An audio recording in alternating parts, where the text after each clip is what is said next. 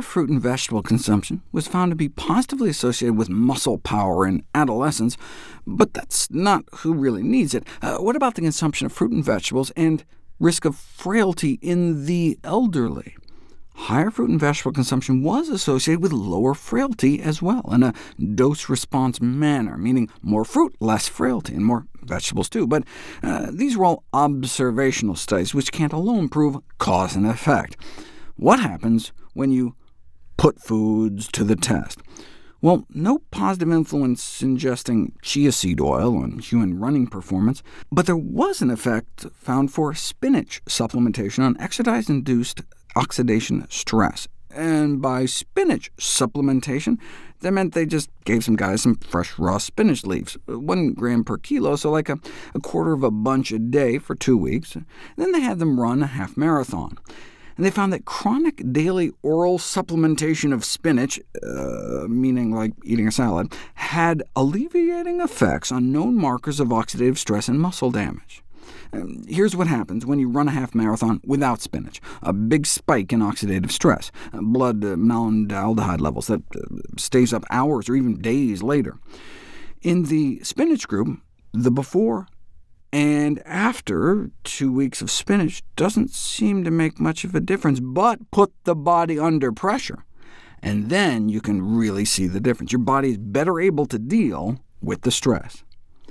And if you look at the resulting muscle damage, as measured by creatine kinase leakage from your muscles, that's an enzyme that should be in your muscles, not leaking out into your blood, you start out at about 100 and go up to 200 after the half marathon right after, and 2 hours later.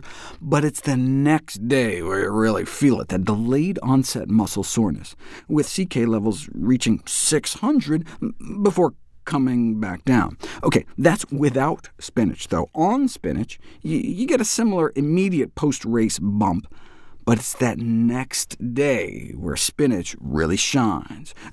You don't get that same next-day spike, and so for a competitive athlete, that quicker recovery may get you back training harder sooner. They attribute this to the anti-inflammatory effects of spinach. Same with black currant juice. After some hardcore weightlifting, muscle damage indicators go up and stay up, whereas the same lifting, drinking berries, and it goes up, but comes right back down. But these were just measures of a biomarker of muscle soreness. What about actual soreness? If you look at the effects of tart cherry juice on recovery following prolonged intermittent sprints in soccer players, you see the same kind of reduction in biomarkers of inflammation, but more importantly, less resulting muscle soreness. Here's the soreness reported in the days afterwards in the placebo group, only about half in the cherry group. Then they measured maximum voluntary isometric contractions of the leg muscles, which understandably took a hit in the days after the intense workout, but not in the cherry group. They conclude that participants supplemented with a tart cherry concentrate were able to maintain greater functional performance. But that was testing like how high you can vertically jump. They didn't actually see if they played soccer any better. But this study on purple grape juice actually showed an ergogenic effect in recreational runners by promoting increased time to exhaustion, where you ramp people up on a treadmill and see how long they can go before collapsing. After a month of drinking a grape Kool-Aid-type placebo-control drink, no real change in performance.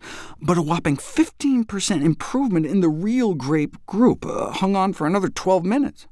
They used juice so they could make a matched placebo-controlled drink, but you can buy Concord grapes fresh, or tart cherries fresh, frozen, or water-packed in a can. I mix them with oatmeal, cocoa, and mint leaves for a chocolate-covered cherry-type sensation. You may want to try that for a few days before participating in your next big sporting event.